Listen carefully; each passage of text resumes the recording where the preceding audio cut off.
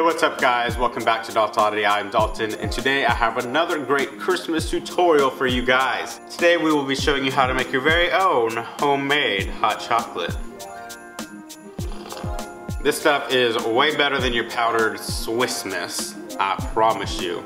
Today I will be showing you two different recipes. Let's start with what I'm assuming everyone's favorite will be, and that is the crockpot hot chocolate. The ingredients you will need for your crockpot hot chocolate is one 10-ounce bag of chocolate chips. You can use any sort of chocolate chips you like. I will be using dark chocolate, but if you like yours more sweet, you can use regular chocolate chips or semi-sweet chocolate chips as well. You also need 1 cup sweetened condensed milk, 1 cup heavy whipping cream, 1 tablespoon vanilla, and 6 cups of 2% milk.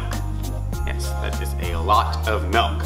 Now get out your huge old crock pot and dump in your chocolate chips, condensed milk, whipping cream, vanilla, and all 6 cups of your milk. All you have to do now is mix all those together and then put the lid on, set it to low, and let it sit for about an hour to an hour and a half, checking every 10 minutes or so to make sure it is all getting combined thoroughly.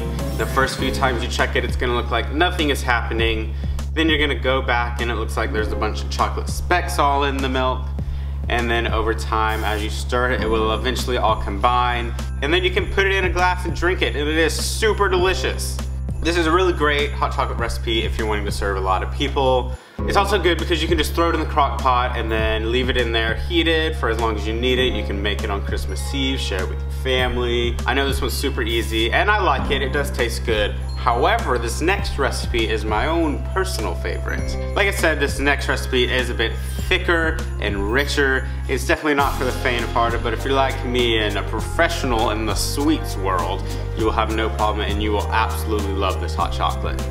We will be making this next recipe on the stove. You will be needing 3 tablespoons cocoa powder, 3 tablespoons of sugar, 1 teaspoon of vanilla, 1 cup sweetened condensed milk, 1 cup 2% milk, and 1/2 cup of heavy whipping cream. To start, you want to put your heavy whipping cream and 2% milk into a medium-sized saucepan and heat them up. You do not want it to boil, you just want it to be really hot.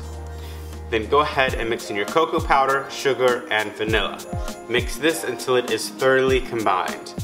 Then all you have to do is pour in your sweetened condensed milk and mix that in as well. When you are done, you are left with a super thick and delicious hot chocolate that I absolutely love. Go ahead and pour yourself a big old mug full of hot chocolate. And you know, what would hot chocolate be without some whipped cream to go on top? So as an added little bonus, I'm gonna go ahead and show you how to make your very own homemade whipped cream as well. I'll be using my stand mixer because it's a little bit easier on me, but you can use a regular old hand beater as well and it'll work just fine. Now take some of your leftover heavy whipping cream, measure out 1 cup and pour that into your bowl. Then measure out about 3 tablespoons of sugar and a teaspoon of vanilla. Then just beat that together on high for about 2 minutes or so until it becomes nice and thick and frothy, just like whipped cream, because, well, it is whipped cream. That's it for today's video, guys. I hope you try out one or both of these recipes and you really love it. I know hot chocolate's definitely something I love every winter, even though it does not even really get cold here in Texas. It's definitely a favorite of mine. So I hope you try these recipes out. This video is for the 8th day of Daltodity's 12 Days of Christmas. If you've not already, go watch our first 7 videos. We teach you how to do all sorts of Christmassy things, like make a gingerbread house, or your own snow globe, or even some fake snow. And stay tuned for the last 4 videos of Daltodity's 12 Days of Christmas. We will see you again tomorrow with another great Christmas video, and until then, happy holidays.